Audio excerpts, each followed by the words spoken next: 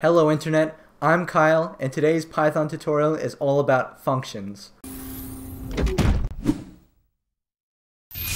Functions are an essential concept for every programmer to understand and always keep in their toolbox. What a function is it basically allows you to define a portion of code at the top of your program, so then whenever you need to reference it later in the actual flow of your code, you can reference it with just one line, and you can even expand on it with different options such as passing arguments in, returning values out, etc., or even recursion, which we're going to be learning about in next week's tutorial.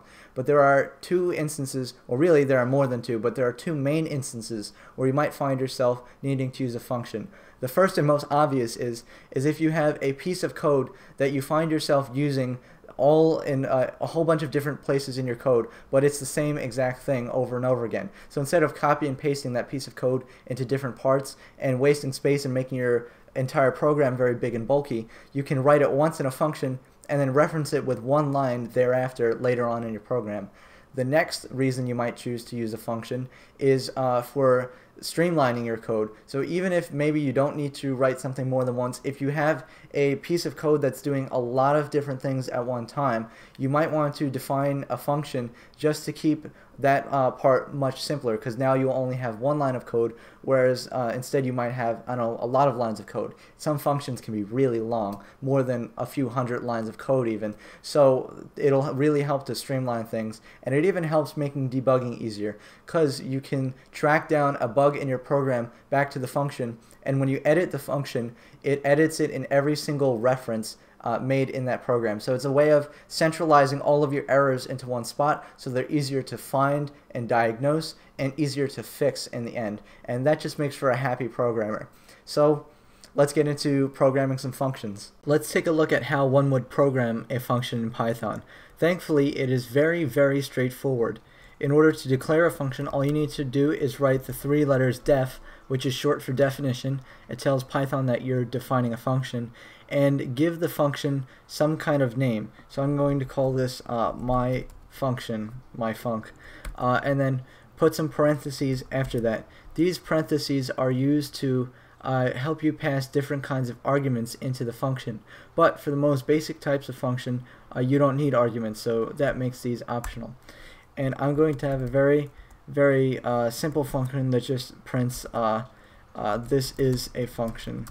Something just really simple. This is a toy example.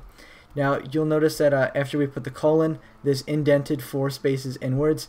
Anything within these indentations, so these 4 spaces, is part of the body of the function. So this will execute whenever the function is called.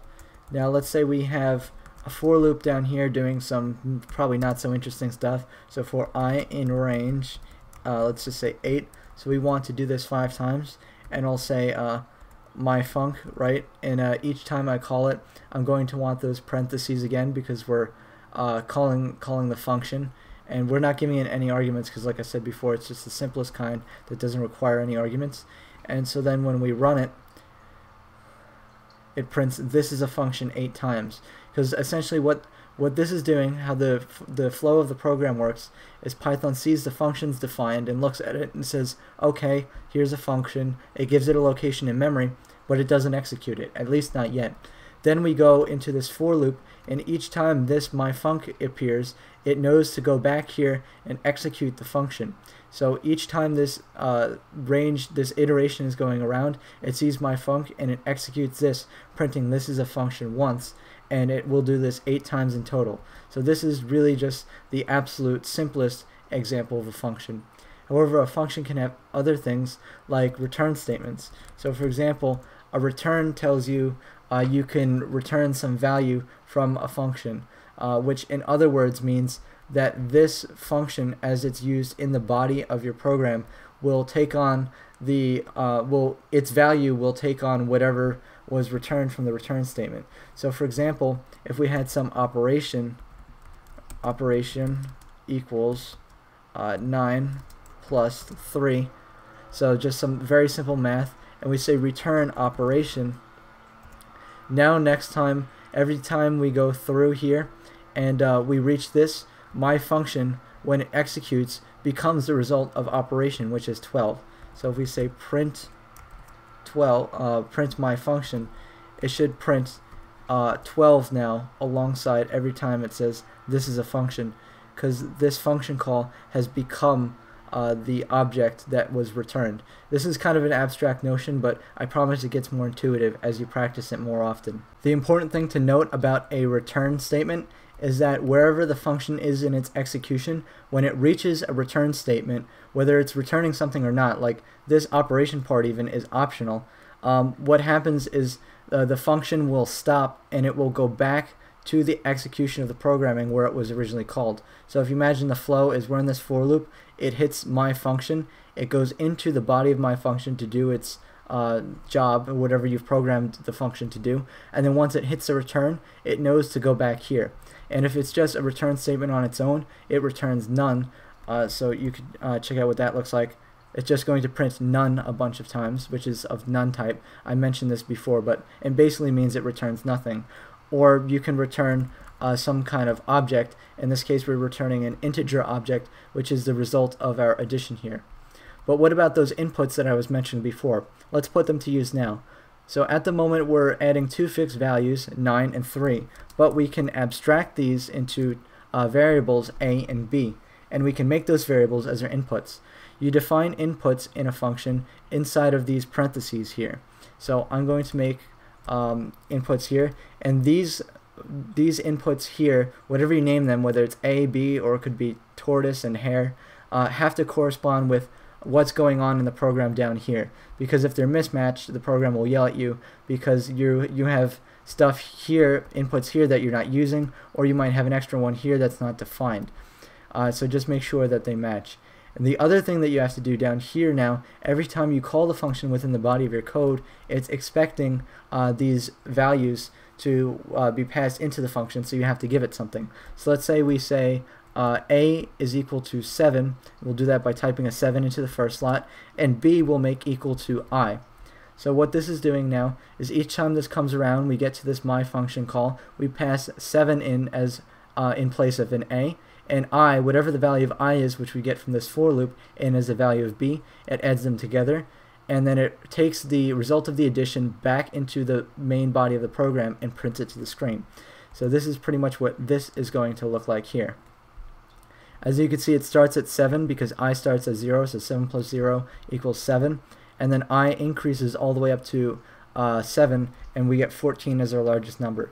That's pretty simply how to use the inputs on a function. Another thing that you can do is you can even give it optional arguments. And the way you do that is you go into where you've defined your inputs here, and let's say I want to make B optional. So I will say B equals some value. Let's say we say B equals 5 by default. And what this does is, let's say I only give a value for A, right? So only the first slot is filled, and I didn't even give it anything for B. Since nothing is defined for B, it knows to go with whatever the default we've defined is. In this case, it's 5. So see, we get 12 again every single time. I can change this to 6. We'll get 13 every single time. And that's pretty cool. Just make sure that when you're defining optional inputs, that your mandatory inputs, in this case the A, always have to go before, and the optional inputs are always at the end. Because if you do it the other way around, like for example, if I'm trying to make A optional when A is first, it'll get confused, because then you can risk mixing up stuff here. And as you can see, it threw a whole big error and it just looks disgusting.